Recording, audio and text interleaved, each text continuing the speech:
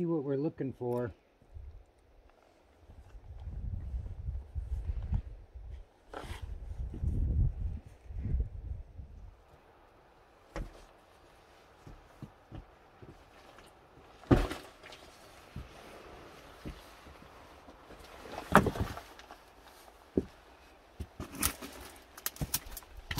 Beautiful. This is Dogbane. We've been looking for Dogbane all over here in the Klamath River Basin, but just can't seem to find it anymore. And this is the only location where I've found it. So what we're going to do today is get some of the roots of this and transplant it along the river where it used to be, because this is a unique plant. Very special. One of the common names for Dogbane is Indian hemp, which is what traditionally ropes and nets were made out of. Even baskets. It's a fiber. It's a fiber material.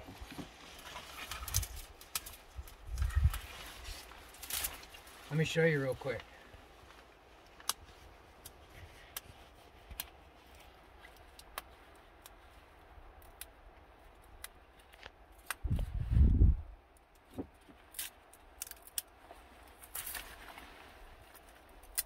I'm just gonna process it real quick because I've been practicing this for quite a few years and I've gotten pretty good at it. But basically these beautiful red orangish fibers are what you're after. So I'm gonna basically take out this inner pith because I just want these fibers.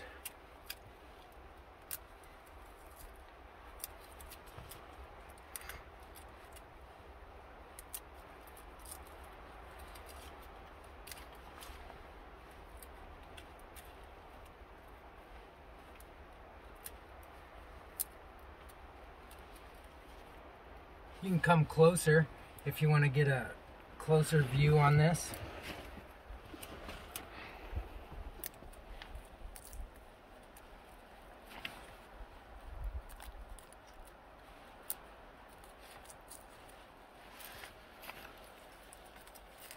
We'll call it at that. See, and this is why we want to transplant it, because these fibers should be around like 6 foot long instead of just barely making a foot. And so basically what I'm going to do is take that, split it in half, flip it upside down on itself, and now we can start the next part of the process, which is basically fluffing those fibers up. So because we want to get rid of that outer bark now. We got rid of the inner pith and now we're going to get rid of that outer bark, which leaves us with just the fibers of the plant. And so we're going to buff that real nice. And this is what we do. You know, we move a lot of plants around because they're just absent from where they used to be. And we want to bring some equity back to the landscape.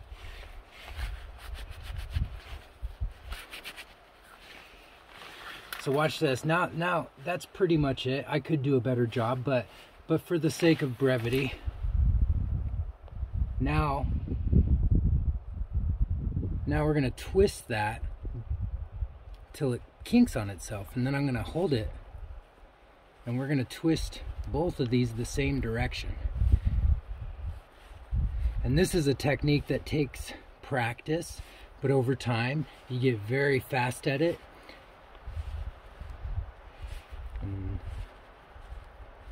And I'll reveal what's happening behind or underneath of my thumb. But I'm basically taking turns. I open up my thumb and index finger, twist that as tight as I can, pinch it, open it up a little, twist, open it up, twist, open it up, twist, and you can see what's happening underneath is it's making that. This is what they call twine. Isn't that beautiful? And so we'll just keep doing that.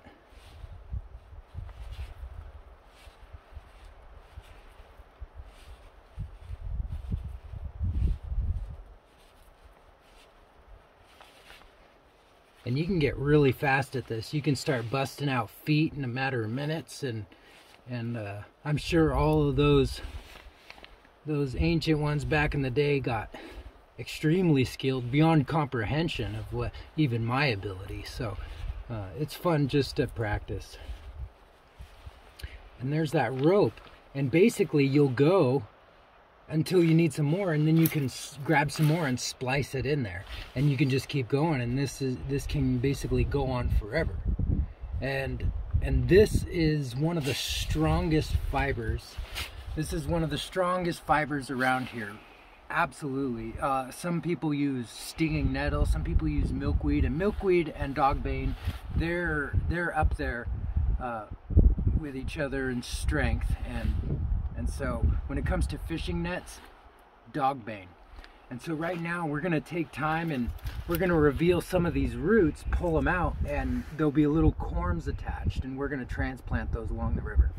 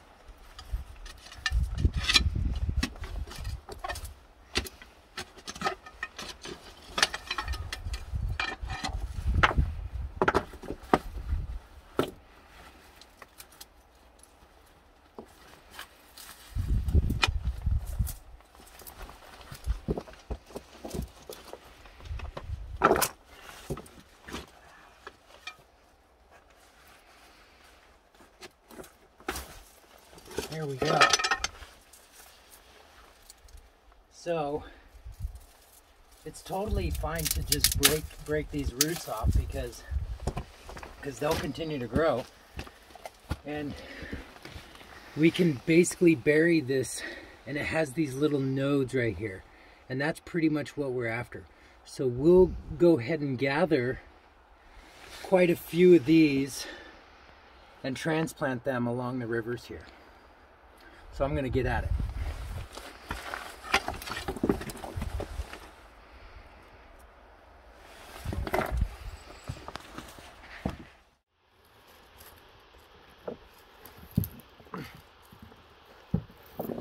I think we got enough for now. See you at the river.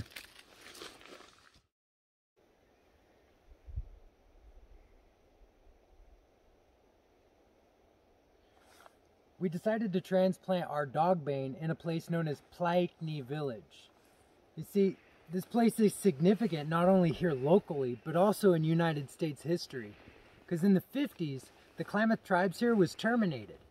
And in the 70s, a man named Edison Chiloquin, in protest of his tribe's termination, refused to cash his check from the federal government, and also kept a fire going right here for nearly 6 years.